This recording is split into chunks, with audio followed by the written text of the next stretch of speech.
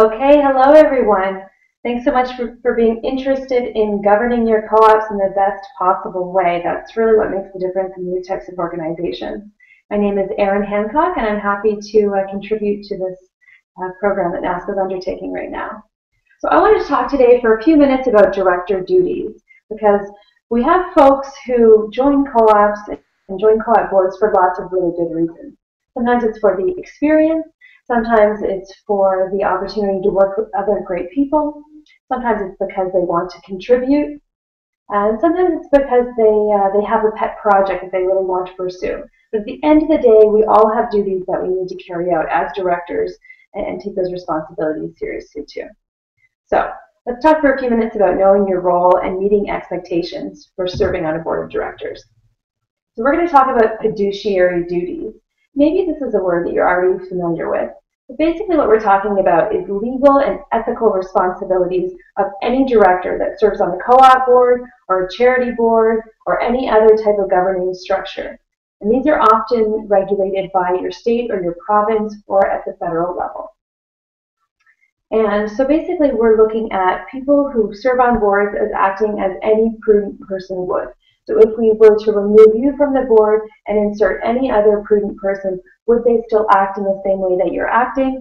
Would they still be as taking that kind of responsibility that you're taking, being as informed as you are, and taking decisions in a very similar way? So that's sort of the prudent person test. And when we're talking about legal responsibilities of directors, that's really critical. And another thing that some people don't realize when they serve on boards of directors is that they are personally liable for the decisions that the board takes and the actions that the board takes. And so this is something that we're not always aware of when we join a board, because maybe we're volunteers or we want to make a contribution or someone begged us to join the board because there's a vacancy. It's really something to consider, because if you are acting as that prudent person and you're informing yourself and you're doing the best possible job that you can do, then it's not so much an issue. You shouldn't be worried about liability issues. But if for some reason you just joined a board, you haven't informed yourself, you're not showing up to meetings, and you're making decisions based on things that are not in the best interest of the organization, then you can be personally and legally responsible for those actions or inactions.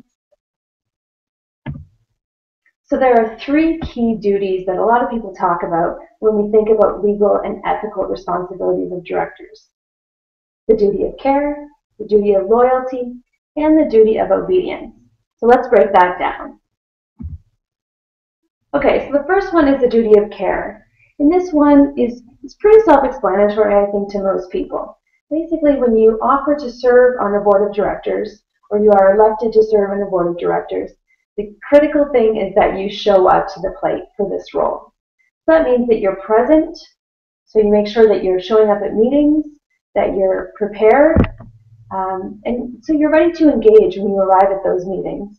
So it means that you're fully present and aware of what's going on, you've informed yourself, you're ready to communicate. If for some reason you can't show up to the plate in one of your director duties, or to a meeting, or to a committee meeting, or to something that you've committed to, then you make sure to be in communication. This is what allows boards of directors to really work well, and for other people to step up when you have to step back. So what does it mean to be prepared? This is informing yourself. So it's knowing the history of the organization, knowing the history of the issue that you're discussing on any given day. It means that you've done your research ahead of time. So that's internal and external research. So that means knowing the organization inside and out, but also knowing the context in the community, the context in the market, the context of the people that you're trying to serve best. And then also bringing alternatives. So part of being prepared is looking at, okay, is this the best decision that we can make with the information and resources that we have right now, or should we consider other things as well? And I wanted to mention insurance here because, again, a lot of people step up to the plate and to serve on a board of directors, and they aren't entirely sure of the liability issues. And there is such a thing called director and officer liability insurance, and lots of organizations have this, so that directors feel secure that if for some reason they do get sued at some point, that they are covered as long as they've acted as a prudent person. Okay, so the duty of loyalty. This is all about being a steward of the organization and being a champion of the organization too. So making sure to know and believe in the mission of the organization that you're serving, and the cooperative in this case, and also making sure to be someone who's out there in the community really talking it up and who really cares about the success of the organization. And this one is really interesting, especially when we're talking about apex organizations. Acting in the best interest of the organization that you are serving on the board of at that time, at that table.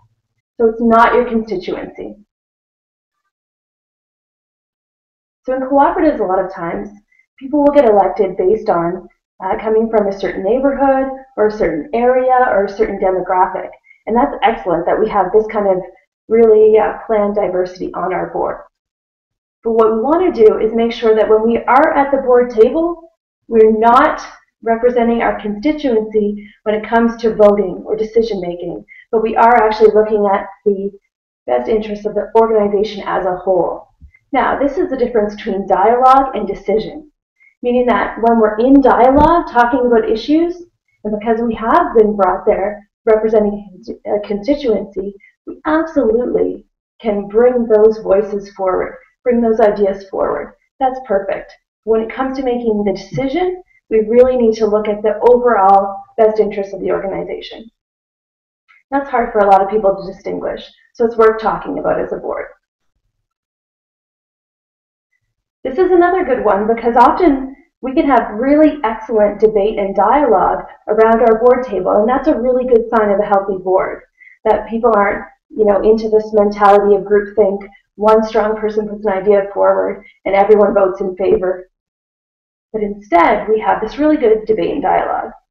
And what that may mean is that you may not come to consensus as a board when that meeting is over. There may still be a few dissenting voices in the room. But the duty of loyalty says that when we walk out of that boardroom, we all support whatever the decision was publicly. And so when we're talking to members of the co-op or other people in the community, we are all one voice as a board after that decision has been made, even if you personally did not agree with it at the time. And the third piece, under duty of loyalty, that we really need to think about is conflict of interest. And this is something that can be messy sometimes in boardrooms, and we want to be upfront about it right from the beginning, what the expectations are with our board members. So if there is a conflict of interest, meaning that someone could personally gain from a decision made in the cooperative, we want to make sure there's a culture where we declare it right away and we decide how we want to proceed. So do we want that person to remove themselves from the discussion, from the decision making? How do we want to handle that? So that's something that every board needs to decide how they want to handle it. But you definitely don't want this happening under the surface without it being declared. Okay, and the third duty, the duty of obedience. So first is the overall umbrella for this whole duty is looking at compliance and integrity of the work that you do as a cooperative organization. So you want to make sure that any of the regulatory frameworks within which you operate, both your internal, so meaning your bylaws and your policies, and also the external, meaning all the legal, the laws and policies that apply to you, that these are being, that you're operating within those with integrity. And this is a big job because if you are a co-op that employs people, you need to know all the regulations that apply. So if for some reason your management is not abiding by all of these, that you're aware of it as a board and you can really handle that in a timely manner. If you're a charity, also your tax regulation, if you own buildings, all of these things have legal frameworks and you need to be informed so you can make sure that you're in good standing with all of these laws. Okay, so those are your duties. Hopefully this is helpful in how you want to move forward with your discussions as a board and feeling informed and prepared as a director. And so I just wanted to say that in terms of making sure that these are always top of mind and you have a high level of performance within your board, Consider your board training to have these kinds of discussions. Make sure that when someone new joins the board, they're given all the information so they can be prepared. And also, you might want to have a meeting with them when they first join as well, so that they can discuss this. You might consider, as a full board, doing an annual review of your bylaws, your policies, your mission, so all of these things stay top of mind so people can really carry out these duties and feel strong and confident about them and informed.